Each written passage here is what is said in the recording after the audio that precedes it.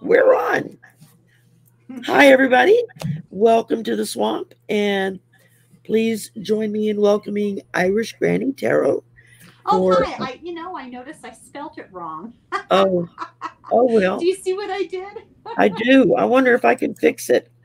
I don't know. Let's see. Edit name.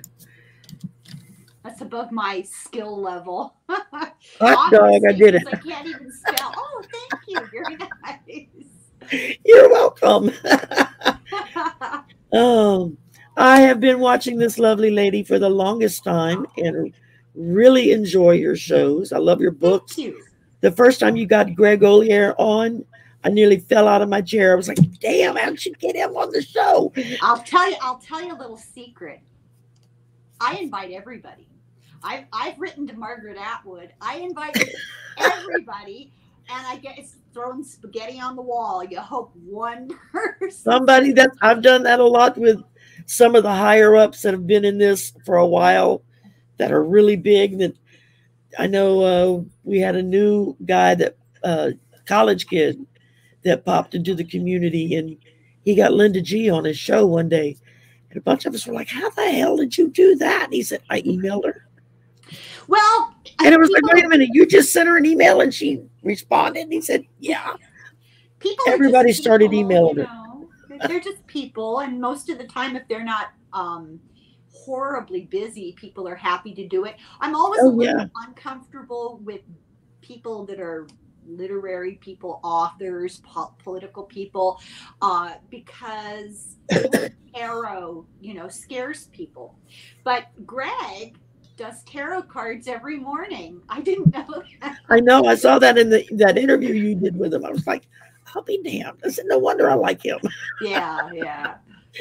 But I listen to his podcast when I can, and I know he comes on what is it, Native, I think it is, with is a guy Australian, I think. I can't remember. I'm going blank on his name. Yeah, I don't know about you. Have to tell me. You have to send me the information. I'll have to look it up, and because I think it's like every Friday or Thursday or Friday or something. They do. Well, he does a YouTube show called the 5-8. Yeah. Every Friday, with a woman named Lincoln's Bible. That was her alias for a long time. Yeah. And when I first found him, she was with him. Yeah. On this other guy's show. So, and they would come like every week. They would be on the show with him. And really? So I don't know if they both still go on the other guy's show all the time or not. And I'm gone completely blank on his name. So you'll remember about 3 o'clock in the morning. You can call us all and tell us. I'll send you an email. The name is blank, blank, blank. Well, don't send me an email, because I'm one of these people. I'm not surgically attached to my telephone, and I forget to check my emails. And people will say, "Well, did you get my message?" And then it gets lost in all these emails. I just. Exactly. Well, you were one of the spaghetti on the wall that I threw. Said, maybe she'll respond. And then when you did, I was like, oh, yay. That may be the nicest thing I've been compared to in a long time. You're the one spaghetti on the wall that slid right off and called me back. So, but I've met so many wonderful people in this community. So it's been a lot of fun. And I'm loving doing this. It's like when I first picked up the cards and started doing readings, it just felt like I was coming home. I was going to ask you, how long have you been doing it? How did you get involved in it? I started watching in the spring of 2020 when lockdown hit. Me too. I found Diane's tarot and started watching her, which led to Celtic Tarot, Sheila Celtic Tarot. Yeah. Started watching her, which led to Linda G, which led to this one, that one, the other one. And for about the first 6 months, I just watched and listened. I didn't chat. I didn't do anything because I couldn't believe how nice everybody was to each other. It was like, okay, well, why not? I mean, the cards are going to come out pretty soon. I'll just wait and see who's got the sharpest claws. And it never happened. And then one night I was watching, there was these two ladies that used to do a show called, oh, now I'm going to go blank, Tarot Lounge Tuesday, something like that. And it was just, they would throw cards and cut up, and it was just a lot of fun. And I came home from work in a bad mood, and their show was just coming on, and I hopped on to listen, and they were talking about bras of all things. Well, when you're well endowed, you know, I had to throw my 2 cents worth in and got them both laughing. And then before I know it, they made me a moderator on their show. And then they invited me to come on the show and just come talk and say hello. Can I ask you something? This is going to sound really stupid, but this is the level of my ignorance. What does a moderator do? A moderator has the ability to, they can put links in the chat that are active links. Like if you just go in a chat and put a link in there, it's not active. Somebody would have to like copy and paste it and put it in another browser. Okay, so you may as well be speaking ancient Greek right now. I have no idea. Like if you wanted to put your channel link in a chat and you were just a regular guest, just a regular listener in the chat, not a moderator, just a regular chat person, and you put your channel address in the chat, it wouldn't be an active link. In other words, somebody couldn't click on it and go to your channel. It's just letters. But a moderator can go in and put that same link in the chat. Oh. And it's an active link. And then people can just click on it in Zoom. It'll take them right to your channel. And then they can check it out. I don't usually watch live chats. Yeah. Because I don't have the attention span to listen to what people are saying and read what's going by. It makes me absolutely make my head spin. Well, and I listen at work, so it's like I'm a moderator on a lot of channels. Yeah. And so I've got it up on one monitor off to the side, and I just listen. I usually have my earbuds plugged in, but I can kind of watch the chat. And if I see a troll pop up, then a moderator can get rid of a troll really fast. They can go in and have them removed so that they're not disrupting the chat in the show and everything. Because some of them are just annoying and some of them are out and out ugly. Some are bots and some are just people looking to disrupt. Who knows? It's funny. They don't bother me. I don't get very many. Because I don't have very many viewers. I don't get very many people that are ugly. But they amuse me. I think I've raised children. There's really not a lot you can say to me that I probably haven't already heard. Well, exactly. I mean, I just always either get me mad enough, I'll make a whole ship of sailors blush. I mean, I just thank them. Thank you for watching. And that's it. Yeah, we usually, several of us, we try to just engage them, saying, "Oh, well, that's an interesting topic. Would you like to come on air and discuss it?" They usually go away. You kind of know you're moving up the ladder when you get your first troll, when they pop into the chat, because you'll go for a long time and it's never an issue. And then all of a sudden they discover you and that's it. They're there every time. There are certain political topics that bring them out from under their rocks. Yes. And I forget now the name of the guy. I forget everything about him. He's one of these Bitcoin bros, and I don't know much about that. I hardly ever talk I don't either. Somebody asked me, so I, did a reading, and I got a whole string of people recommending him and defending him, and I just, I don't care. Hence, for entertainment purposes only, scrolling across the bottom of the screen. Because I've had some feedback from people who took what I said literally or seriously, especially when I'm joking around. Yeah. Because I tend to be a smart ass. I don't mean to be, but it just comes out. I can't help it. There's not a lot of irony or subtlety in YouTube. It doesn't have that capacity, I don't think. I dealt with trolls. The first year I did this, I got some trolls, and you know, it was stupid, didn't bother me. But I decided to do a reading. So I dedicated a whole video to the tarot of being a troll. Like, what did their cards show, and why do people do that kind of thing? That one, I'm gonna have to go back and look for it.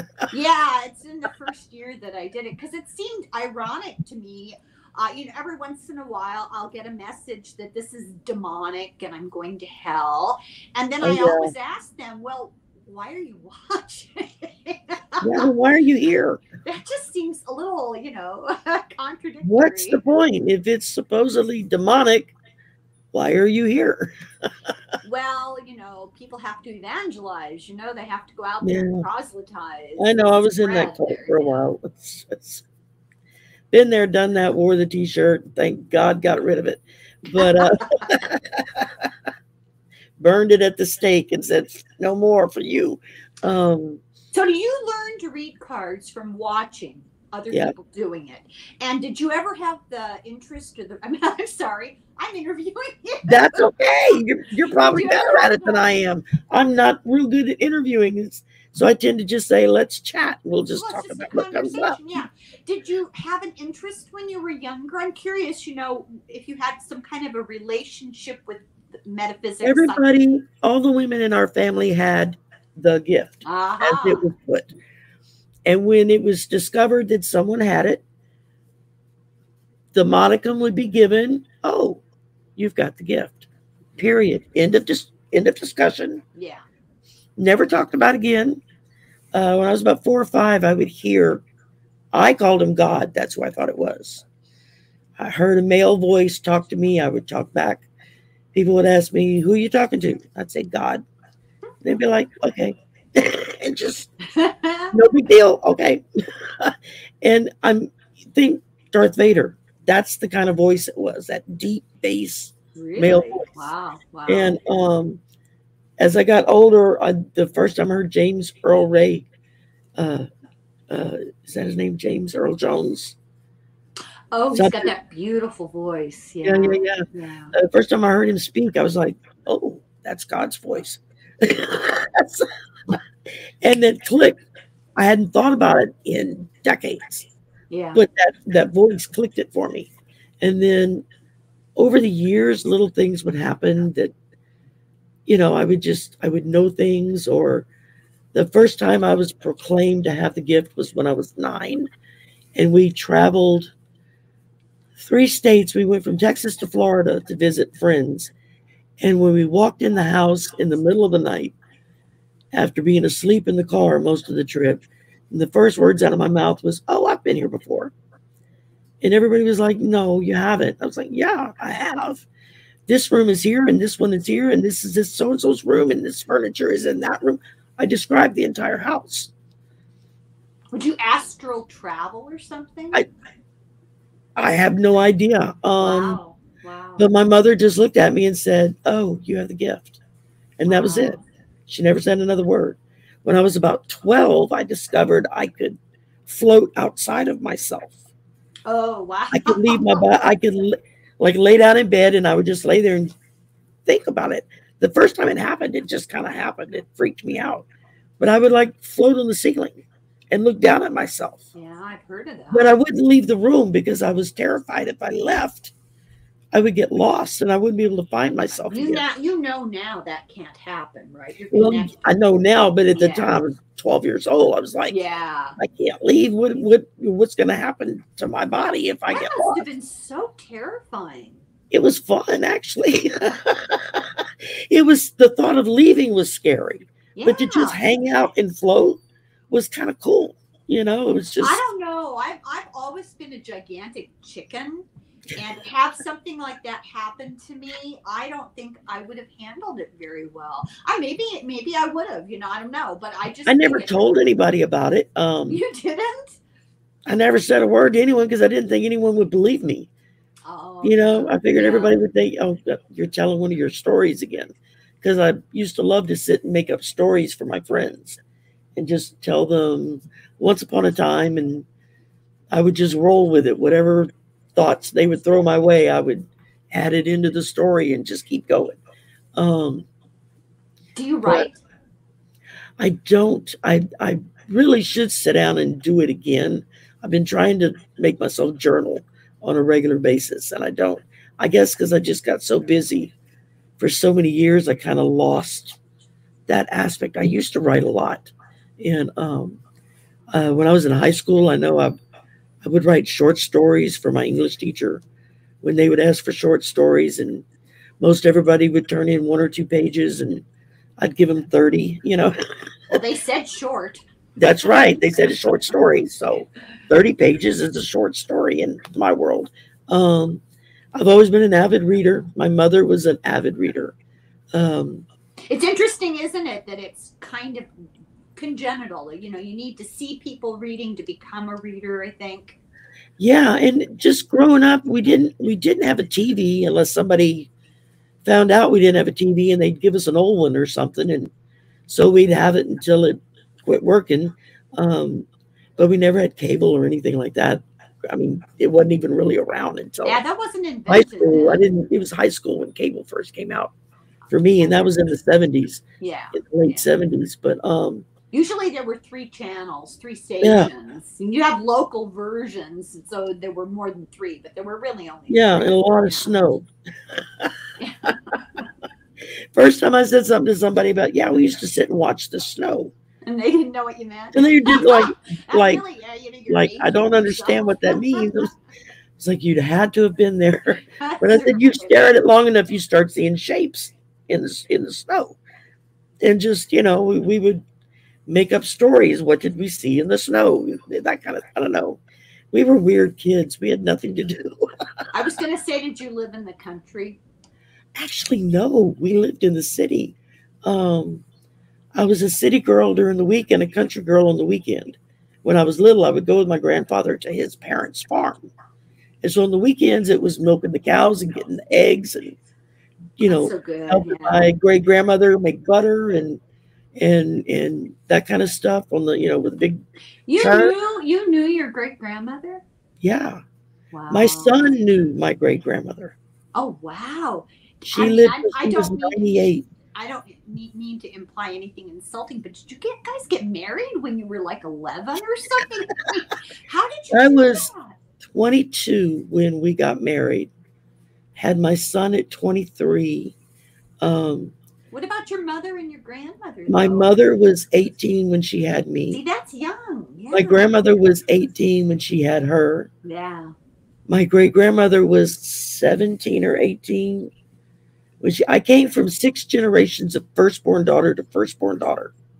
Oh, wow. And I broke it with a boy. I was going to say, did you have a daughter? Isn't there something about if you're the 7th son of a 7th son? Something like that. You have the sight, yeah. And, but I had a son. My mom left. I also broke 6 generations of the firstborn being a breech. Really? It was a boy, and he wasn't a breech. And so my mom was like, well, when you break tradition, you do it all the way. It's interesting that it was gender related, too. Yeah, I don't know why that is.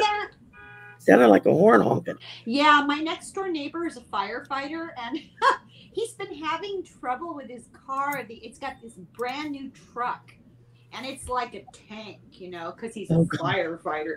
And I'm in the South. We got those everywhere. The alarm keeps going off, and all the flashing lights, and it's pretty funny. What's bad? You get some of these guys, young guys, in those big trucks, and they're driving around. They'll set off the alarms on all the other cars. Well, we're not complaining because this is a young couple that's moved in here, and they could not be better neighbors for 2 old folks. He's an EMT and she's an emergency room nurse. Oh, perfect. God, you got a maid. We got the bases covered. There you go. That's perfect. Now, if I could just get a vet to move in on the other side, there you go. Yeah. Oh my goodness. When I was in high school, my grandparents had horses, and the vet lived across the street. So he never had to take the horses into the vet's office for shots and to be checked and stuff. He would just walk across the street. That's really convenient, boy. Yeah, that was nice. Yeah, I started watching YouTube, and I kind of always knew I was sort of psychic. I'd been told that by other psychics through the years. They would just make an offhand comment to me about, you're psychic. And I'd be like, yeah, right. And never thought past that. And then when I found this community and I finally started getting involved and talking to people, and suddenly I had people saying, you're psychic, right? I can see it on you. I'm like, oh yeah, okay. I don't know about that. And then I had one lady was like, send me your mailing address. And I'm like, why? She says, because you need to read. You're a reader. And she mailed me 2 decks of cards. Oh, wow. And so my first 2 decks of cards came from another chatter. It was meant to be then. I got mine from our good friends at Amazon. There you go. I think my next deck, the first deck I bought came from Amazon. So my kids are very socially I mean, it's very good. It's not a bad thing. But sometimes it backfires because they torture me about things. One of the things they torture me about is ever ordering anything from Amazon. But the problem is we live in the middle of nowhere. We're still quarantining. And so there's no place for us to shop. You can shop directly to other places, but frequently Amazon is cheaper because there's no post. I mean, I'm justifying it. And No, you're not. I order from Amazon daily for work. Well, they have a monopoly on it, don't they? They do. I mean, and when it comes to parts and all that kind of stuff, yeah. At home, I order from Amazon because I'm in Southwest Louisiana, and you can find Christian bookstores that sell all kinds of stuff for the Christians, but there's not that many esoterical type places or mystical places. Yeah. And so you if you want cards or something, you kind of have to go shop online. Well, at least you have some kind of bookstore in your area. I did. I just discovered that there is a little like a little witchcraft type shop not far from campus. And my surrogate daughter, I call her, she and my son were best friends in high school. And she's always said, you're my other mama. So she's my surrogate baby. She's my baby girl that I never had. So yeah. And she'd come by one day and she was like, why don't you go to that? And I'm like, what are you talking about? Like, get in the car, let's go. And she took me over there because she practices Wicca. She's a Wiccan. Oh, that's so interesting. I love that. That's great. So I've always been intrigued with that. And I have a couple of friends that are pagan. And then I just found out that we have a fairly active spiritualist, pagan, Wiccan type group here in town that meet once a month at the public library in one of their rooms. That surprises me. So they've reached out to me, and through something on Facebook, I had seen something they had posted that came across my feed, and I responded, said, oh, how interesting. And next thing I know, I got an invite to go to a meeting. So the last one they had, I missed. Something came up at work and I couldn't get away early enough. So I'm hoping to make the next meeting. And then 2-3 days ago, I came home from work and there was, I don't know, teenage angst stuff going on. They had to call the cops, and when you're in your neighborhood, in our apartment complex, when you live somewhere that the majority of the tenants are college students, you get a lot of that angst, Yeah. And I don't know if she was somebody's mom or if she was just giving somebody a ride home, but she was there just kind of, and I got out of my car and I walked up and I said, what's going on? And she started telling me, we started talking, and she was, well, what do you do? And I told her, I work on campus. And I said, but I'm also, I'm also a reader. I read Oracle and tarot cards on YouTube. that was it. She was like, did you know they have a group here that does, they meet in the library? Yeah, you're really lucky. The last meeting.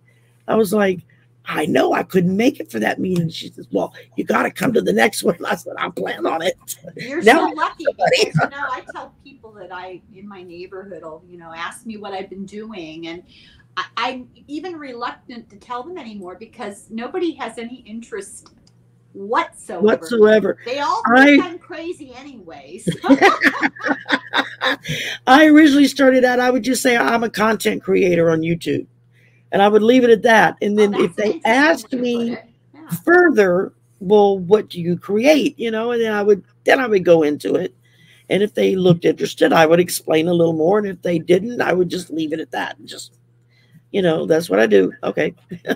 No big deal. Well, I just, how I do books on Saturdays. And a couple of weeks ago, I did this new book, The New Science of Heaven, which is about plasma physics. It's really interesting. Sounds awful. It's not. It's not religious. I've listened to part of the first one, I think. Really interesting book. Yeah. I have a neighbor who's a retired college professor, and he, walking our dogs, he asked me, what have you been doing? And I told him, I read this great book. And I get all excited about the book, and I'm telling him the theories in the book. And he kind of scoffed. And I said, no, wait a minute now. These people are Nobel Prize winning astrophysicists. These are not lunatics. These are really well-informed people. Yeah. And he says, astrophysicists, they're all crazy anyway. That's how people react around here. Nobody's in. Yeah, well, you get that down here. You get that in the evil eye. Get away from me, Satan, kind of thing. And although they'll call a traiteur, which is a Cajun medicine woman or a medicine man, one or the other, but they're called a traiteur. They'll call them in a New York second if somebody gets sick or something weird happens. And most of the local sports teams have one on call 24/7. No. Team, yes. How do you spell that? Do you remember? A traiteur. It's French, right? It's French, and I'm not really sure how. I've always just spelled it phonetically. Traiteur, You are somebody who treats people. Okay, okay, got it. Yeah. So, isn't that interesting? But and I mean, I had heard about them growing up, but I didn't know any. And then when my son was little, he was in like second or third grade. He suddenly got an earache one afternoon. Temperature shot up. We're running around like crazy trying to pack up, take him to the emergency room. And my next door neighbor, this little hillbilly woman, come knock on the door and wanted to borrow an egg or a cup of sugar or something. And like, yeah, sure, come on in. And she's like, what's going on? And so my husband's telling her, her son's sick. We're trying to get him to the ER. And she was like, can I pray over him? We're like, yeah, sure, go ahead, knock yourself out. It couldn't hurt, right? And she sat down with him and started rubbing her hands together and started speaking in a language I've never heard. She laid her hands on him and she just sat there rocking with him in her lap, rubbing his ear, speaking that language. And after about 5 minutes, she got up and she says, okay, thank you for the egg or whatever it was. And she left. And he was bouncing off the walls. Perfectly fine. Not a thing wrong with him. So she was an energy healer. Yeah, big time energy healer. And my husband and I are just looking at each other going, did we just see what we think we just saw? Well, it's really interesting. I've been reading a lot of Dolores Cannon's books, and they're new to me. A lot of people know them really well. I've heard a lot about them, but I've not read any of them. So yeah, well, I think the time was right. The information presents itself when you're ready to accept it. Very true. And I take what she says with a block of salt. I'm trying very hard not to be gullible either, but she talks about things that they now are starting to be able to prove with physics, which metaphysics and physics are meeting in the middle. And one of those things is that we actually are surrounded by an energy field.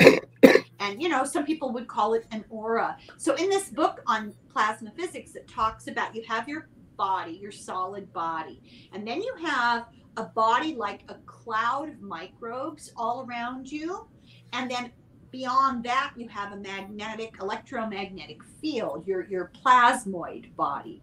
Right. And my husband has teased me for decades that I have a negative energy field around me because everything breaks on me, everything breaks.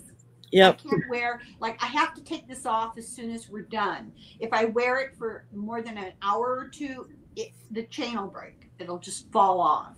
I've had my mother's pearls explode off my neck in a dark restaurant. Yeah. My late husband could not wear a watch. It would spin backwards on him and die within minutes. Same here. I wound up having to buy him a pocket watch, which my son now has put up in a shadow box with some of his stuff, memory, And, but this book was saying that we have this electromagnetic plasmoid body around us. And when you get sick, it's coming from the outside in. And energy healing is a real thing. But she also did a book about Nostradamus. And he, in the 1500s, said the same thing. Yeah. He had this really high success rate of making people better. He was a doctor, but he would treat people in private because he was doing Reiki and energy healing, and he didn't want to be burned at the stake as a witch. Exactly. So he kept it a secret. But in her book, Dolores Cannon's book, he's talking through a hypnosis session, and he says that you can cure things from the outside in by adjusting the energy. It's usually a block in the energy of some sort. Now, I don't know. I don't do any of that. I still take aspirin, but I live on pain medicine, so yeah. I wouldn't argue with it, and I don't disbelieve it. I think it's entirely possible. Now, Denise, we were talking about Denise Siegel. She reads auras. And I told her when I first met her, you're not allowed to look at me because I don't want you reading my aura because of that big black cloud that's over my head. I don't want you to know. Oh, my goodness. But can you imagine? It must be disconcerting to know stuff about people by looking at them, and you can see it around Wasn't it them. Edgar Casey who could see people's auras? Yes. There was a story that they told that he went to get on an elevator one day, and when the doors opened and the people inside, and none of them had an aura, they were all blank, and he backed up and said, I'll take the next elevator. And the elevator, something happened, it dropped, and they all died in the elevator. Oh, I didn't know that story. And I was I saw that on some documentary about him or something. It was one of the stories about him, and I was like, holy crap, man, that would freak me out. It would be really. I've had a couple of experiences in my life where I've gotten bad vibes, is the only thing I can talk about. Yeah. Call it about a stranger in a crowd, and I've had to abandon my groceries and leave I couldn't be no explanation except that it felt yucky, But I can't imagine if you could look at people and you could see. And apparently we all have the capacity to do that. We have to learn, I took I didn't take a class. I listened in on this class, and this has been decades ago, and I don't know what struck my interest in it other than it just sounded kind of cool. And it was somebody talking about teaching yourself how to read auras. Oh, and that'd be great. And they said to start with a plant, because all plants have an aura around them. Yeah. And if you can concentrate on it and look at it long enough, you'll start to see the energy around the plant. And so one day I went outside and thought, okay, I'm going to try this. And it worked. I could see it on the plant. And I've never been able to do it on a person. But I was talking to somebody just this past week, and I can't remember now who it was I was talking to, who said, well, would sparkly things around people be considered an aura?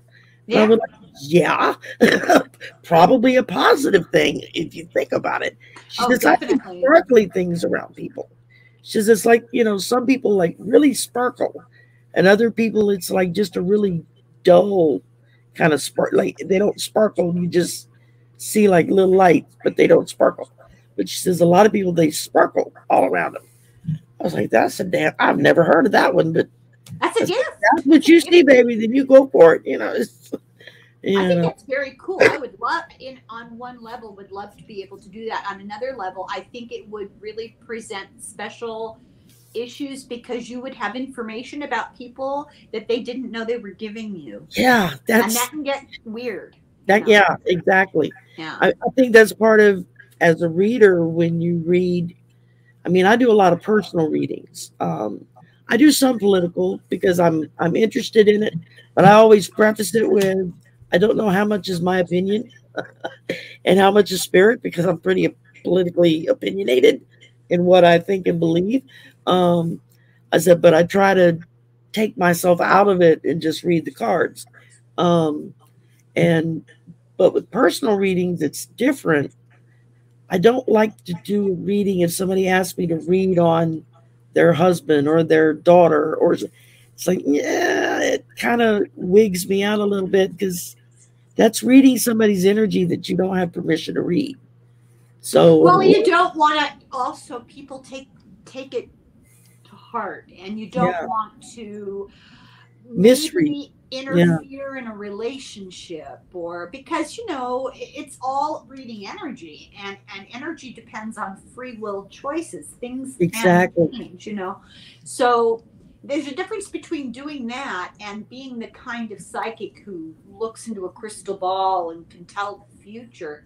Some people can do both, and I've been thinking about getting a crystal ball just to see if it works. Well, let me tell you something. They're expensive.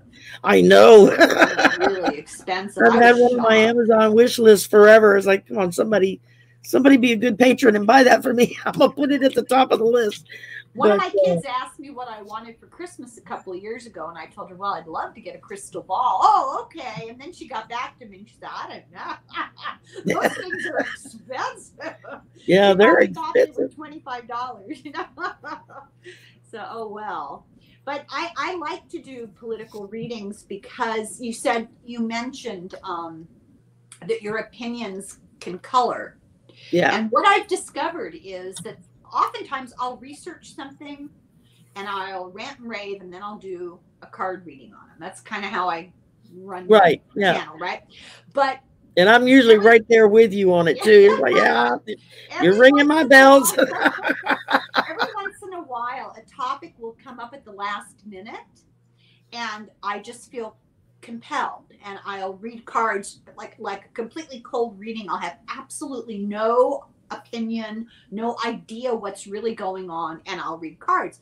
And inevitably, people will get in touch with me and they'll say, oh, you said this, this, and this. Well, you were right. Did you know? And no, I had no idea. It's shocking to me. Yeah, I've had that happen. That when you have a strong opinion about something like reading politics, oftentimes I feel like your opinion is almost you're being guided, That could see, and that's kind of how I look at it. That I must feel that way because that's the way. That's right. Yeah. Spirit wants me to feel. Yeah. Or that's the truth being presented to me, and that's what I'm picking up on. I'll tell you. But at the same time, I want people to be aware of the fact that I'm very politically opinionated. And I will give you my opinion if you ask. If you don't ask, I will keep it to myself, just because I don't want to get into arguments with people. Oh, right. I live in the South, so nobody wanted to hear. So I figured, I'll talk to myself. Why not? But what was I going to tell you? I was going to tell you a little story. Oh, being guided. I know I've said this a million times, but I haven't told you, and you're a captive audience. When I was very young, when I was learning how to read, I was a weird little kid, and I didn't read children's books. I started just reading books. I didn't start reading like at 3 years old. I was 7-ish, and that's old to learn. But I went immediately to grown-up books. And that was what was around the house.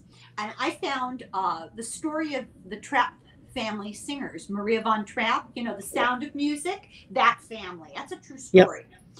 Sort of true. Yeah. Well, they embellished a lot for the movie, but the book was different. It was more realistic. Yeah. So I'm reading this book, and it's talking about the father was a baron, you know, he was Austrian nobility, and he was really upset. The children couldn't understand what was really going on. I, as a 7-year-old, 6 or 7, didn't understand what he was talking about, but he was not happy about the Nazis taking over Austria. And then the day they had the big parade to welcome them, all the neighbors were flying the Nazi flag, and he refused to do it. And he got himself on the wrong foot with the Nazi authorities, the Gestapo, right away. And they really did have to flee. They were at a camp, and they really did flee like that. It was very brave of them. But I didn't know what a Nazi was. I thought a Nazi was like a monster. But the word itself. Yeah, in a way, they kind of were. Yeah. But the description and the word, the description of their attitude and behavior and the word itself created a kind of a visceral reaction in my gut. And I knew they were coming back. I just knew. I didn't say, oh, guess what? The Nazis are coming back. Go, you're 7. It's past your bedtime. No, but I knew they were coming back. And it grew and it grew, this sort of dread, this gnawing dread. And I firmly believe that we are all here right now. Everyone's just going, oh my God, you know, I feel so helpless. What can I do? Well, we've got to fight back. Putting out that good energy and the knowing, acknowledging that it's bad and being the opposite of the bad. That's what you can do. You know. Well, that's because we're all light workers. That's part of our mission. I firmly believe why we're all here is to fight back the bad, the evil, the terrible, the whatever title or name. Yeah, I don't think there's any big dramatic job. I mean, I'm not connected to the government. The UN doesn't want to hear from me, you know. Me either, you know. So I'm just an admin. I sit in an office and type in the spreadsheets all day. Well, I think so. It boils down to things like being, even if it's fake, being friendly to your neighbor who's a big old Nazi. Because that's kind of the situation we're in right now. I live in the South. I don't want to make eye contact. I certainly don't want to smile and say hello, but it's, you know, that's the kind of energy that has to get put out there. And that's really hard to do. I have a nephew from my husband's side of the family, we're about the same age. Actually, I became an aunt the day I got married, because my husband was the baby out of 7. Yeah. So the older kids already had kids, and a couple of them were having kids, and because, you know, he was in his late 20s when we met, and I was in my early 20s. So there was a little bit of that generational thing. Yeah. Yeah. And I know we would get into it online, on Facebook, my nephew and I, because he's very right wing. And one day he said something and made it like more of a personal, and I had to stop him in his tracks. I said, whoa, stop. So we can argue till the cows come home, difference of opinions, politically, socially, whatever. I said, but we don't make it personal. I said, you know, if it gets to that point where you're that frustrated, that's when you take a back step and say, we just have to agree to disagree, and drop it and leave it at that. And I didn't hear anything for a couple of days. And then he messaged me back. He said, you know, you're right. That I was out of line. I shouldn't have made it personal. Well, good for him. That took courage for him to say that. You know, this has divided so many people. I lost my 5 closest friends. Yeah. Because of this crazy, you know. Yeah. It's shocking. It's weird because it's like in our family, I guess because of the generation that I came along, all of the aunts and uncles I grew up with were actually my great aunts and great uncles. they were all of my grandmother's brothers and sisters and stuff. And so it's weird now because it's like all but one sister now, I believe, is still alive, and she's gone upstairs now, dementia, Alzheimer's, something, I don't know. Would that be your mother's sister? It was my mother's aunt, my grandmother's sister. Oh, okay. My grandmother's sister, yeah. Yeah. And so, I mean, I have a few cousins that are scattered around, a couple here still in Louisiana that, again, very right wing, but you know, it's like, look, I'm a liberal, you're a conservative, okay, fine. Let's just leave it at that, and we just won't talk politics and just leave it alone. And so were they, I'm interested if you were raised with strong political opinions from your parents, or well, it was just my grandparents. I know my grandmother was a Democrat simply because I remember when JFK was killed, and then when Bobby Kennedy and Martin Luther King and all them were killed. I was little, but I remember it. And I remember how upset she and my mom were. My grandmother had a housekeeper that came in like 3 days a week, a black woman who, growing up, I just thought she was another member of the family. I had no clue she was hired help. You know, she was just family. She was there. But I can remember when as each one of them died, I can remember the three of them sitting and crying together because of what was going on, you know. So, I mean, my great grandmother was in love with JFK. Oh my God, he could do no wrong as far as she was concerned. So, and my mom was, like I said, a single parent with 2 kids in the 60s and 70s.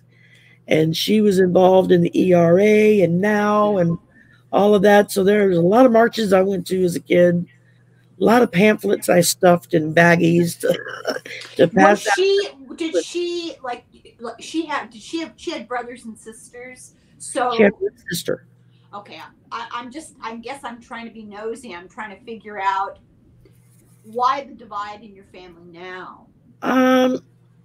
You know, I really don't know. I think it's just I think a lot of it just had to do with age differences and locations, where most of the family was kind of off in one area and we went the other way. There's one whole side of the family that my mother would never let us even associate with, simply because of how bigoted and racist they were. She would have nothing to do with them. And were they in Louisiana too? Mm-hmm. They still are, I'm sure, but I wouldn't know where to find any of them. Wow. But of course, 3/4 of the state has that same last name, so both colors. So it, you know, there's no telling if somebody's related to me or not. But I hear that name, you know. But she just refused to let us be around them, and she was very, very much liberated for a single woman with 2 kids in the 60s and the 70s. In the South. In the South, you know, where, you know, she couldn't have a bank account unless a man signed off on it. Yeah. She couldn't buy a house unless, when she bought a house, my grandfather had to go and sign papers with her for her to buy a house, you know, that kind of thing. And she just was kind of, she and her sister both were kind of the black sheep of the family, I guess. Yeah. Because they were both very liberal, very liberated, very pro civil rights, pro equal rights, pro women's rights, and the rest of the family thought they were nuts. So, well, I have a kind of the opposite. I come from a big family, and I, you know, without talking too much, you know, without their permission, and they can't give me their permission because most of them are not speaking to me anyway, but we were raised very Irish, Catholic, liberal, Democrat, union type people, right? Yeah. Very pro civil rights. Now, the only thing that didn't fit into that was the Equal Rights Amendment, because they're gigantic misogynists. But Yeah. women should be at home pregnant. My father once told me, "What do you want to go to college for? You're just going to get married and have children." That's, oh God. So anyway, interestingly enough, we've kind of done the flip of what your mother did. I have conflicted relationships with people in the family who have gone extremely right wing. And Yeah. it's shocking to me the way we were all raised the same, Yeah. with those attitudes, and I find it utterly shocking, and I'm not entirely sure what led to that split, to that divide. I don't either. Is consumption of media. Yeah, that's the only thing I can think of. I mean, I can't recall really knowing anybody that had such strong political views until Fox News came along. And when suddenly you had that network pumping out what they were pumping out every day, and I didn't even realize, because I used to watch it too, and I'd watch it and I'd listen, I'd think, what is wrong with these people? Why are they talking like that? That's not how it works. And yeah, I just didn't get it because it wasn't brainwashing. I wasn't politically active. It is very much brainwashing. And I'm sure the other side thinks that the other networks are that way for the left. Oh, you're just being brainwashed. I'm like, no, I just read the facts. That's as simple as that. But I know, like with my mom, never even finished high school. Yeah. And she always said her greatest accomplishment was both her kids got a college education. Yeah. And so, but she was very, very warm, very loving. Didn't know a stranger. You could be a stranger 5 minutes around her. She would know your whole life story, have you in number in the phone, and the whole bit. I mean, that was just her personality. Well, sounds like she had a lot of compassion, but it sounds like some of the other part of your family got mind controlled by. Yeah. Have you a lot of it was religious related, don't get me started. Have you seen the documentary The Brainwashing of My Dad? I saw that. Yes, that came out a while back, or maybe it was the book I read. I don't remember which. I covered the book here. Okay. And the author, Jen Senko, she has come and talked on my channel a couple of times. Oh, wow. I missed that. I'll have to look back. We have a lot in common. It's really interesting. It's all back there someplace. She lives in New York. She makes documentaries. She made the book after the documentary because there was so much interest in the documentary. But long story short, they deprogrammed her father because just so happened that at the height of his complete brainwashing, they moved. And when they moved, she and her mother conspired to pretend there was something wrong with the TV and the internet. And they blocked all the conservative channels, and they blocked all of his favorite right-wing websites that he was donating money to. They blocked all of them. And at first he was like, I just don't understand why I can't get this to work. But not that long, but gradually he was deprogrammed and became back to his normal self. Yeah. So it really is exposure that's reinforced and reinforced. Absolutely. I mean, and I think the thing that really gets to me the most, and I know I see it down here a lot, you see people that are very vocal, very in your face for the right, and for the evangelical bent and the 45 bent and just the whole shebang. But let you speak up and say, no, I don't agree with that. Or no, I believe blah, blah, blah. And you would think somebody had dropped the bomb. I mean, they will explode all over you, like you're this horrible creature. It was like, I'm the same person you were talking to 5 minutes ago. It's just now, I'm not brainwashed like you are. But well, under all that anger, it's fear. It's defensiveness because it's fear, and they are manipulated by fear. It's repeated on all those news stations. It's repeated from the pulpit on Sunday, and they are just ratcheted. And depending on your local newspapers, if you even have a local newspaper anymore, or if it's a conglomerate, it's been bought out by somebody. I mean, we don't even have local radio stations hardly anymore, or very few. Most of them have been bought out by, the big corporate license holders for that kind of thing. And so it's like North Korea.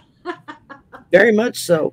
I mean, it's hard. You flip around on the radio here. I mean, you can get good stations, plays great music, but everybody repeats the same stuff, and in all of the advertisements or the rhetoric or talking about this, that, or the other. And it's like, okay, you're just talking about this song by Crosby, Stills, Nash, and Young, who were big time proponents of civil and equal rights. And that's ironic, isn't it? You're going to talk the exact opposite before or after their song, and you make no connection. It's mind blowing. That is. Well, I do a lot of research on the internet for newspaper articles, and I really noticed that they all say the exact same thing. They're all using the exact same story. I mean, the wording is they're just copying each other. There's maybe one or two original takes on a topic, and everybody else has the stockpile of information, and they all take the same thing. So the New York Times, the Washington Post, Huffington, all of them. The Atlantic, yeah. There's a great independent newspaper in Texas, of all places. I can't remember if it's Houston or Austin. I can't remember. And one of the two. Austin is the capital. Yeah. And they tend to be very, very, very progressive there. Yeah. Yeah. Which is weird because it's the capital, and you have all Republican state legislators and stuff there. And then Houston that's a big toss up there because you've got a lot of different people groups all mixed in together in Houston.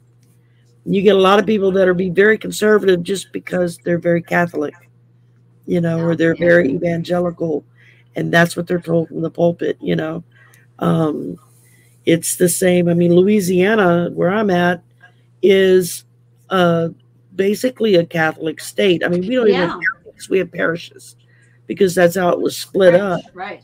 Was the Cajun French. So, and the original settlers came down from Nova Scotia, which when they got thrown out of France, they went to Nova Scotia, and they got thrown out of Nova Scotia, they came down the Mississippi and landed here.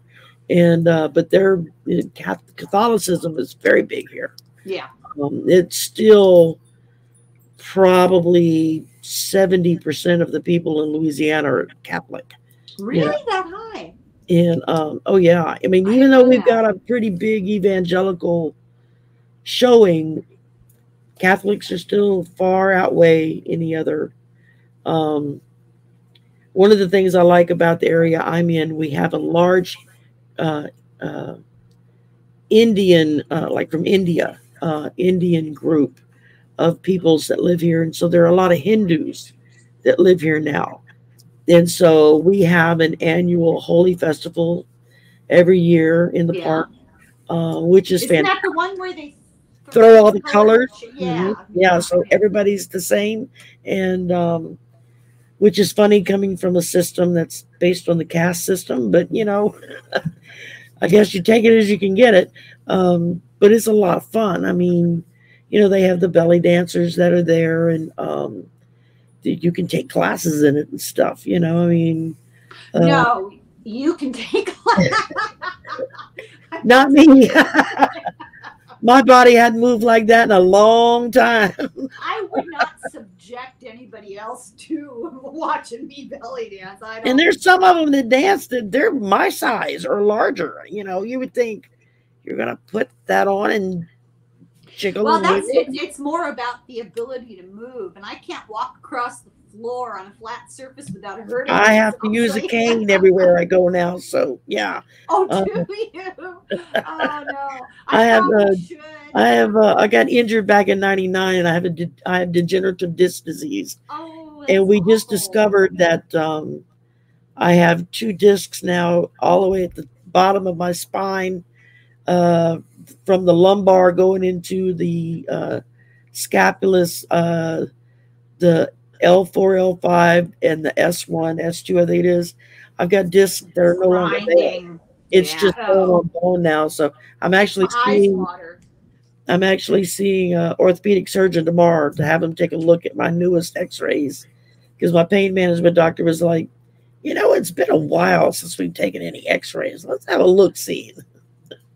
Because a couple of weeks ago, when he came back, he's like, okay, you have no disc left at all here and here. And I was like, no wonder my back hurts. He's like, he come in, and because my doctor's the same age I am, right? He comes in, he's like, girlfriend, he says, don't let anybody tell you don't feel pain. He says, I honestly don't know how you get up and move every day. And I said, there are some days I can't. I mean, there are some days I literally have to crawl to the bathroom. I cannot stand up. People don't appreciate the challenges of getting older. I mean, it's one thing after another, and the old need to be respected. No, not that you're old. I'll be 62 in June, so a lot of people tell me you're still young. How old am I? This is an odd year, right? Yeah, we're 23. Odd age. I'll be 69 this year. Okay, well, you're just a couple of years ahead of me. Just a few years. It takes its toll, but I still think like I'm 20. That's the kicker. I still think like I'm 20. I mean, the rest of me just laughs and laughs, but a lot of me still thinks like, oh, I can do that, and then it's like, no, you can't. But would you go back? If you could go back? If I knew what I know now. I wouldn't want to. I wouldn't want to go back to all the headaches. Not to 20. I would maybe 40. 40 wouldn't be bad. I had a house full of little kids. I wouldn't want to go back to that either. By 40, my son was in the Navy, so he was grown by then. He joined the Navy when he was about 20, 21, I think, something like that, after his dad passed. And it was like somebody had to teach him how to be a man, so he just up and decided. He came and picked me up at work one day and said, oh, by the way, I joined the Navy. And I said, you're thinking about joining the Navy? He said, no, I joined today. And I'm like, wait, hold on. You did what? He's like, yeah. How shocked were you? I was very shocked, and I was very nervous because I just didn't know. He's very artistic.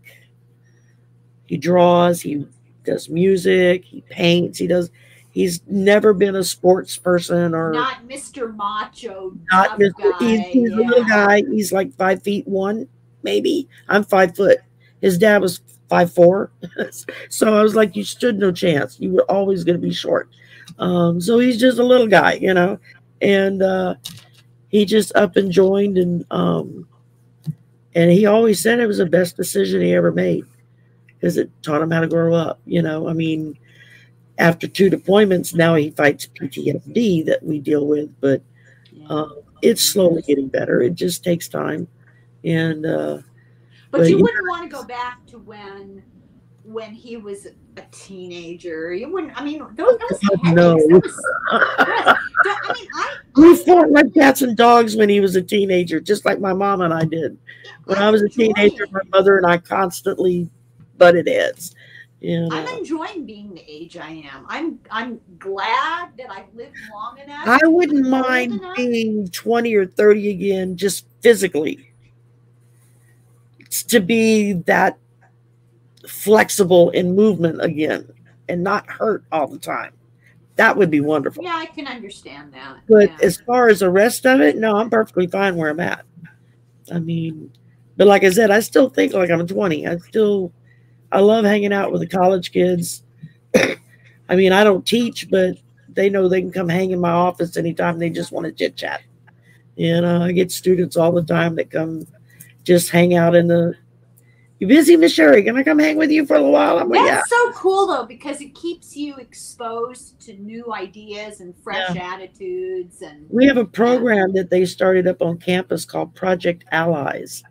And it's to train people to provide a safe space for LGBTQ students. And the minute I heard about it, I went to my boss and I said, we have to do this. We have to be one of those spaces. And he said, go do the training, go do your thing, you know. Good for you. And I was like, because, you know, I'm in computer science.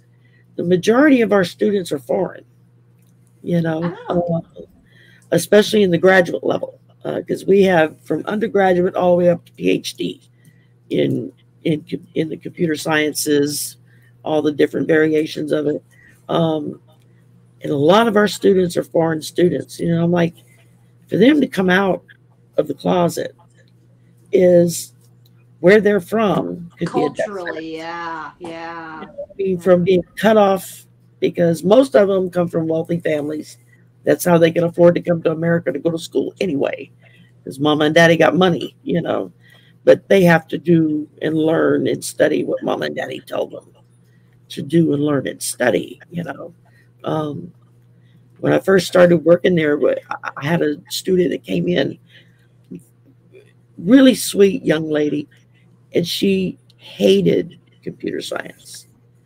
And she was struggling really hard in it. And she came in one day to talk to the professor, who was in a meeting. He wasn't going to be back for a couple of hours. And she wanted to know if she could just sit in the office with me. And I said, yeah, sure, go right ahead. And she just started talking, and she started, into tears. She started crying, you know. And I said, well, what do you want to do? And she says, I want to be a fashion designer. I want to design clothes and you know, bring the East and the West fashion-wise together so that both cultures can mix. And she had all these beautiful ideas. And I was like, well, why don't you just study that, change your major? Oh no, she said, my father would make me come home. It's already, I'm here on extension to finish my degree. So before I go back and get married to whoever they say I'm going to get married to. I was like, of course, immediately the liberal in me is like, excuse me, you're in America. You can study whatever the hell you want to study. And then I had to stop myself and go, oh, wait, this is a different culture with very different rules about what the girls can and cannot do. And I said, well, did you ask your dad if you could change your major? Oh, no, he wouldn't listen to me. And I said, well, how do you know until you ask him? I said, maybe if you approach him with, I really don't like what I'm studying, but here's what I would like to do, and then show him some of your ideas. I said, maybe he'll be willing to compromise with you. She said, I'll think about it. About 5 or 6 months later, she came back to my office one day. She came through, and I hadn't seen her in a while. I was getting kind of worried, thinking, well, maybe she got yanked back home. Yeah. And she was just ecstatic because she went to her dad and she told him how much she hated what she was studying. And this is what I really want to study. And just went into the whole spiel of what she wanted to do and how she wanted to do it. And he compromised with her. And he said, well, you can study that as a minor if you complete your degree in this. And then that way you'll have both. And then once you're done with that, you can decide what you're going to do. And she had to come by to come tell me. If you hadn't told me to ask him, I never would have asked him. Oh, that's so good. And that made me feel so good because, you know, I was biting my tongue the whole time saying, you can't launch into your liberation speech because this young lady comes from a far different culture than what I grew up in, you know. I would not thrive in a situation either. Like that. Oh my God. Terrible. Me either. And then I had another young lady that just came back from the Christmas holidays to come find me. She had brought me Um, uh, uh, it's set inside it's like a carving put inside a basket of Durga, which is a Hindu goddess that is the strongest goddess of all the gods and goddesses. All the gods and goddesses made her to defeat evil. And so she's known as the protector of women and the protector of children and all that kind of stuff. And this student had gone home to see family for the holidays. And when she came back, she brought this little Durga with her to give me. She says, because you remind me of her so much. You're always helping everybody, you know. I was like, I was really touched. I didn't know who Durga was. She's the figure in the Hindu religion that has all the arms. Oh, I've got one right over here. Yeah. Yeah, right over there. And each I don't know what I have. I just have them. Yeah, she was created by all of the other Hindu gods to defeat an evil god that they couldn't beat. And so they created her, and each arm represents a different god and their strength. Oh, isn't that interesting? She can do in battle anything, anywhere, at any time, from any direction. Interesting. I didn't know. And I was like, when she gave me that, I didn't know. I've seen the statue my whole life, but I didn't know who she was. What it was, yeah. Yeah, and when Allie from Heart and Soul Connected has been doing a series on Ascended Masters, and she's just been inviting people to come in 20, 30 minutes, talk about an Ascended Master that you connect with. And she had asked me about it right about the time that this student gave me the Durga. And I said, I would love to do it on this goddess, this Hindu goddess. I don't know anything about her. I'm going to have to read up on it. But it really touched me that this student saw me as a representation of this goddess for her, which floored me when I started reading and learning who this goddess was and what she did. I was just blown away by it. Flattering. Very much so. I was like, wow. I mean, and you don't realize, because you joke and you hang out with the kids and you joke and cut up, and you don't really think about what you're saying or doing and how it might affect them. The impact that you have on them. Yeah. Or that they have on me. I mean, there have been a lot of them that have come through that have said something or done something that made me step back a minute and go, oh, wait a minute. Maybe that would work better if I did it that way instead of this way. And you know, it sounds like you're open-minded, though. You have to be not too entrenched in your own way of thinking to be open enough to recognize when something like that happens. Well, and I do try to pride myself on being open. I try to be as open-minded as I can. I will admit there are some little things I can be pretty stuck in the mud about, but just, you know, just part of its upbringing, I think. But my mother was very liberal, so very liberal-minded, and that's what she taught us to be. So, but anyway, I feel like I've done more talking than well, I feel like my favorite quotation is "Judge not, lest you be judged." I'm going straight to hell for judging constantly. It is my, I can't help it. I work on that all the time. Try to think of the other person's point of view. Try to have compassion. Yeah. And I'll tell you what, it's a battle. Yeah, yeah. And especially when I see them doing really stupid things. It's like, when you have a strong point of view about something, it's really difficult to look at it from the other person's point of view. Yeah. I think one of the best classes I took in college was an English class, and we would have to do these pro and con essays. But it was always, we had to present both sides. Kind of like a debate. It was almost like a debate class, but it was a literature class, just a regular English class. But every week we would get an assignment. You would like pick from 3 or 4 things that the professor would put up on the board. And then when you came back, you had to bring back in an essay, and you had to present both sides of the argument. That's such a good mental exercise. Yeah, it really is. Good. Because it helps me solidify some of my own beliefs. Yeah, because you're Yeah. working everything out, every aspect of the debate out, and looking at every single possible permutation of how it can be looked at, and it helps you to sort out the tangle in your head. Exactly. Because it's a rat's nest in here. Well, I know when lockdown hit, I think my hair was maybe an inch longer than yours is right now.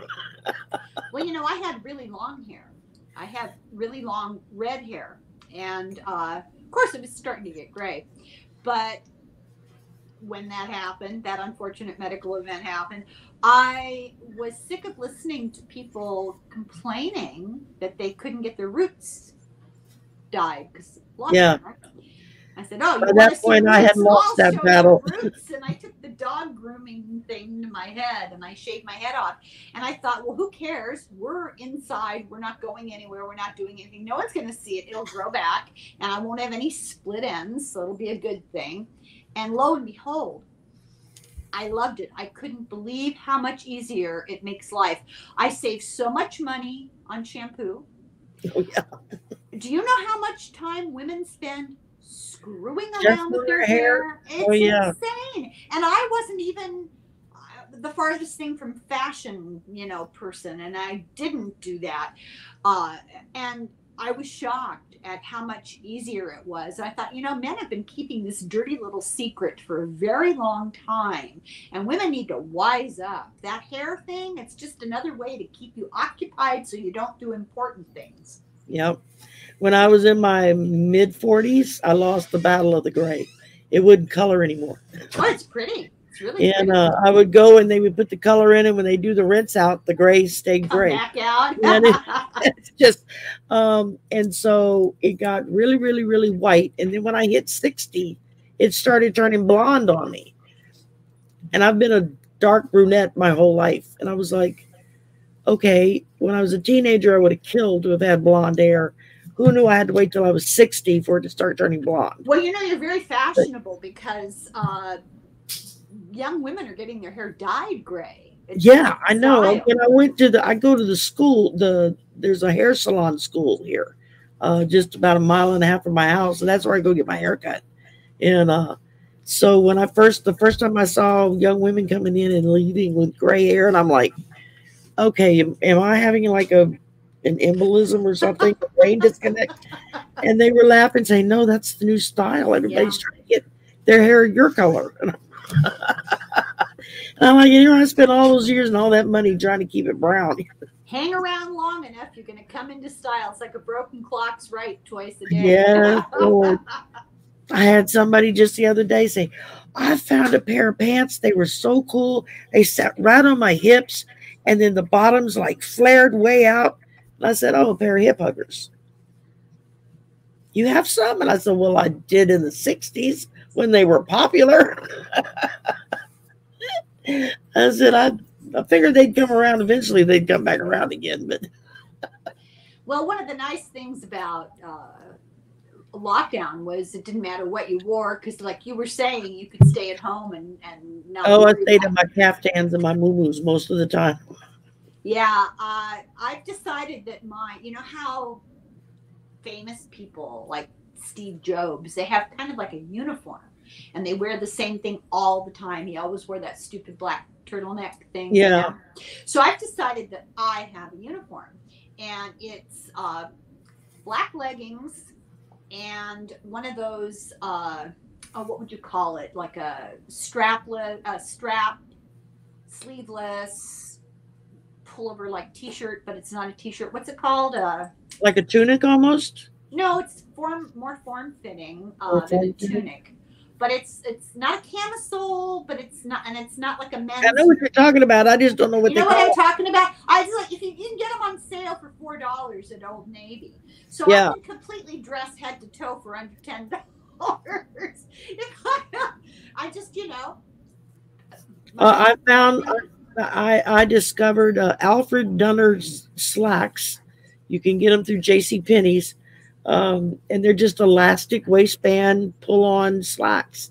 but they're the most comfortable damn pants I've ever bought. And being only 5 feet tall, my hardest thing has always been to find even the short pants. Oh yeah, don't you get sick of hemming clothes? I mean, I hate it. Exactly. And their short pants are actually short enough that I don't have to hem them. So that's really nice. So whenever I find them on sale, I go buy a couple more pair. And so it's that's great. It's very liberating to not be constrained by style and fashion. And I wear t-shirts, long sleeve, short sleeve, sleeveless, whatever. I mean, working on campus, we have a very loose dress code, I guess. It's whatever's comfortable. That's great. At least in our department, anyway. I mean, nobody, as long as you look presentable, they don't care what you wear. And so I usually just have on a t-shirt or something from Walmart. You get cute little t-shirts at Walmart and Target for nothing.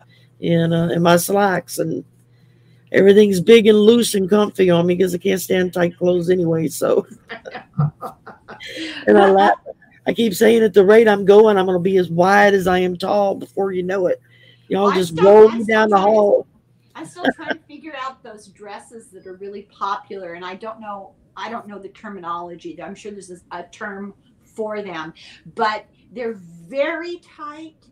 They look like ace wraps. They're so tight. Oh yeah, they're very short, and often they're like, they're topless, not topless, but they stop. But almost.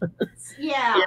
It's like if you take a deep breath, you're gonna pop out of both ends. They look like you get blood clots. They're so tight, they're just really look uncomfortable. And it's not an issue of what shape you are, although it can be, but it's more that they just look constraining and very uncomfortable. You constantly tugging at them, so you know what's not hanging out, and just pulling the top up and the bottom down, and I don't understand. Like I said, take a deep breath, you're gonna pop out of both ends, Exactly. Yeah. And the sides would split. Exactly. I mean, I think I was able to wear a halter top until I was like 12.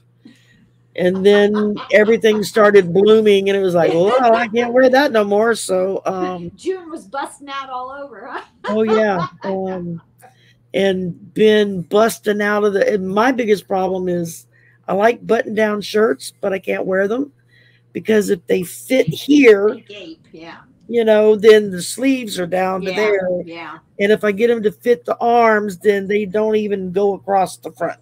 Well, there's two important things to remember about women's clothes. Women's clothes are absolutely political.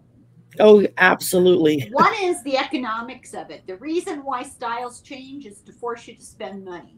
Because people are stupid and they think they need to look like everybody else. And I've been wearing the same pants and shirts for 10 years. And then the second political thing about women's clothes is the less comfortable, the less practical, so that you can't run, you can't walk, you can't sit, you don't have pockets. That's all nonsense. I hope that young women are going to come around and understand that they're being controlled by the fashion industry. Exactly. I have people all the time say, well, if your top was a little bit more, maybe if it was a little bit more, pulled in and not so big and loose. I'm like, I don't like anything that's tight or constrictive on me. I went through all of that mess when I was in high school trying to fit in with the style. Yeah, you do feel compelled. I went through several years where you couldn't have caught me in anything shorter than a 5-inch stiletto shoe because I was convinced being 5 feet tall was a demeaning thing. I wanted to be tall. And could you walk in there? I could. Eventually I could run in them too if I had to, but I couldn't anymore. I haven't been able to wear high heel shoes in years. Never been able to wear a heel. Never. No, I wear sneakers or sandals or sneakers, or I have 2 pair of motorcycle boots, flat motorcycle boots, a black pair and a brown pair. So whatever I'm wearing, they'll match. Well, I'll tell you something that seems absolutely incomprehensible today. I was kind of a hippie, and there was a whole entire school year when I went to college that I never wore shoes. I just went to school in my bare feet. I lived in my bare. It's hard to believe nowadays, you know. yeah, I can remember being barefoot most of the time Yeah. when I was a little girl. I mean, we didn't wear shoes, and then we found out I was allergic to tetanus shots after I stepped on a rusty roofing tack, and Oh, so oh. I don't go barefoot anymore. But I miss that. I love to go walk around in the grass barefoot. Now, in an apartment complex, that's kind of risky because they allow dogs here, so we have a lot of people walking dogs everywhere. They're supposed to scoop the poop, but they don't always do it. So, um, and nothing's more irritating than to step out in the morning on your way to work and your foot slides because somebody didn't scoop Ew. the poop. Oh, Ew, ew, ew, that's when ew, I can ew. make a ship full of sailors blush. Yeah, that's gross, huh? That's well, that's justified. That's it. Yeah, I try. I try not to curse. I mean, I do some. I don't know. It's just me, but um, yeah. If I get heated up, anything goes. And it takes a lot to get me there. I don't get angry very easily because I lose control when I get angry. I lose control of Yikes. myself. I mean, it's like a volcano erupting, and Yeah, yeah. so I fight it. It's like I, you know, I have bitten my tongue to where blood comes out, holding my temper in, and to just leave the room or something until I can get away. But and I'm an epic slammer. If I get real irritated, I slam the cabinet doors and slam the pots and pans around, especially in the kitchen. I'll get in the kitchen, I'll start slamming everything. That's when the rest of the house knows. Oh, okay, Sherry's pissed. Well, I What did we learned to do and who did swear. I learned to swear at the knee of an expert. My grandmother could it? swear. She had it down to an art form. And I tried very hard not to do it on my channel only because I just don't want to upset people too much. If I got to Right, go, and YouTube will ding you for it too. oh, do I they? mean, they can demonetize you. Oh, I don't get If, any money anyway. I don't care. so I mean, I'm I'm hooked up to be monetized, but I've not made any money from YouTube. So It's you know, I one day I tried to figure out how to do it, and it involved having to use the computer, and I just gave up. I just I can't be yeah, bothered. there's a lot of steps to. I mean, it took me about a week to set it all up because I kept having to go back and reread it, and I had to like open the other computer to put up the instruction page so I could work on the my regular computer to do what I needed to do Yeah. because I kept losing track of where I was and what I needed to do Yeah, next. just getting my channel figured out at the very beginning. I have 5 girls, and I went through all 5 of them about 2 hours apiece over about a 3-day period, and each conversation ended with them being mad at me and me crying. And then I go on to the next one, and eventually, after that much, agita, I finally got it set up, but it was a nightmare. And Yeah. Well, actually, I some of the consider it a computer miracle. stuff is fairly easy, I guess, because my son, started in the late 90s. I mean, when he had his teen years, we got our first computer back then. And so we would sit down with him and he would kind of talk through what he was doing. And, and then when I taught myself how to be an administrative assistant, I was in love with Clippy, the little paper clip that would talk to you in Microsoft. That if you had a question, Clippy would show up and tell you how to do it. No, I don't know how to do that. That's how I learned to do spreadsheets and Listen, I'm glad you're sitting down. oh, I haven't driven my car in 3 years. oh wow. I walk everywhere. My husband takes the car And I need a car. So, you know. I just walk everywhere. I just can't be bothered. I'm not a machinery person. He takes the car out. He says, I'm going to take your car. I'm going to the post office. I'm taking your car out for some exercise. Just, you know. Yeah, the only thing my car ever did really was to and from work, to and from the grocery store, to and from the library. I mean, just running around town. Then my car died, and I have my mom's old car, which was my brother's work car for years. So it's like rusted out and fallen apart, and duct tape and World's most expensive lawn ornament. Yeah, it still runs. It still gets me from point A to point B and back again with a lot of prayer. But I mean, there are areas like under the dash where it's don't touch the vice grips. If you ungrip something, it's not going to run. Don't touch it. Don't touch it. Too funny. My last car, the accelerator pedal was held on by a bungee cord, so I know what you mean. Yeah, exactly. My late husband had a truck one time that the ignition thingy broke in it, and so he jerry-rigged it around so that you could put the key in it to make it look like you were starting it with a key. But in actuality, you had to reach under the dash, you had to flip 2 different switches, then you had to hit a button, and then flip 2 other switches, and then hit a button, and it would start. It was like this whole thing worked out, you know, between under the dash and a button that he had. Why did you bother to put the key in? Just to make it look like to other people that there was a key to start it, so that they didn't try to figure it out. You know, like if they see, you know, he did it just as a thing that if somebody was in the car, yeah, they wouldn't know what he was doing. And there's this old guy that used to sell metal, and every week he would drive by our place and he'd swing in and stop, and he'd ask my husband, when are you going to sell me my truck?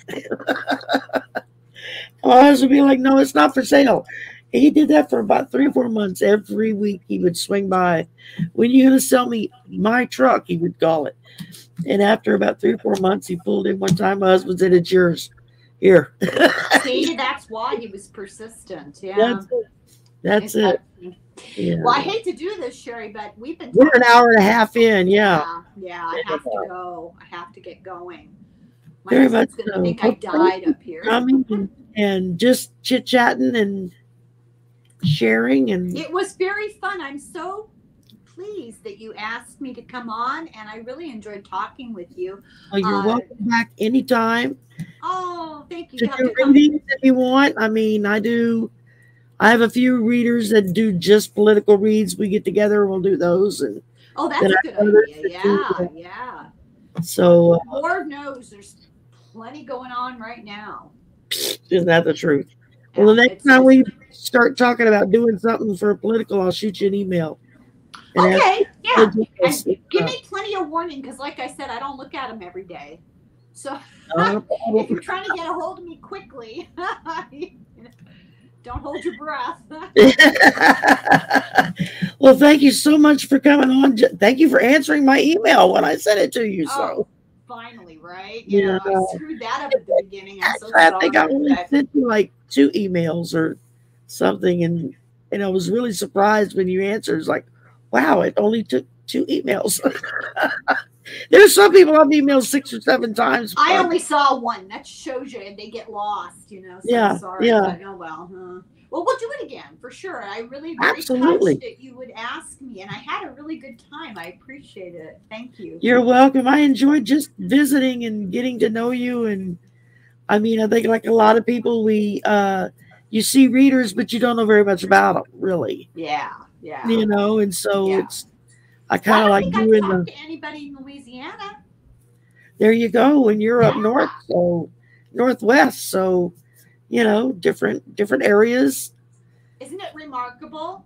We never would have met if it wasn't for the internet. It's remarkable how you can be in contact with anybody anymore. It's great. Yeah, absolutely. Well, thank you very much. I have really, really, really enjoyed your visit. And I really appreciate it. Thanks. You're welcome. I'm looking forward to the next episode. You and Denise are psychos and psychics. It's fabulous, you guys. You gotta watch. Well, it's a little rough around the edges still. Especially if you're into that kind of stuff like I am. Yeah. You know, yeah. And I'm gonna shoot an email to my buddy and see if he knows Wes and if he could maybe give a boost. Give him a nudge because and if you know Margaret Atwood, tell her I'm looking for her. If I find anybody that knows her, I'll let you know. Anyway, Slangafoil. Slangafoil. Well, no, not it's Bonjour. Bonjour is hello, and well, crap, I'm gonna forget the goodbye. You say a bientôt. Yeah, adios. A bientôt, like I'll, see you later kind of.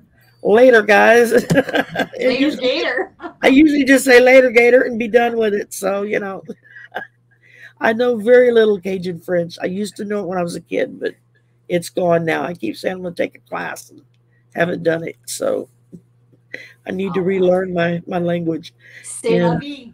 Yeah, there you go. All right. Thanks a lot. You have yourself a wonderful rest of your week. And hopefully I'll see you soon. Thanks. Bye.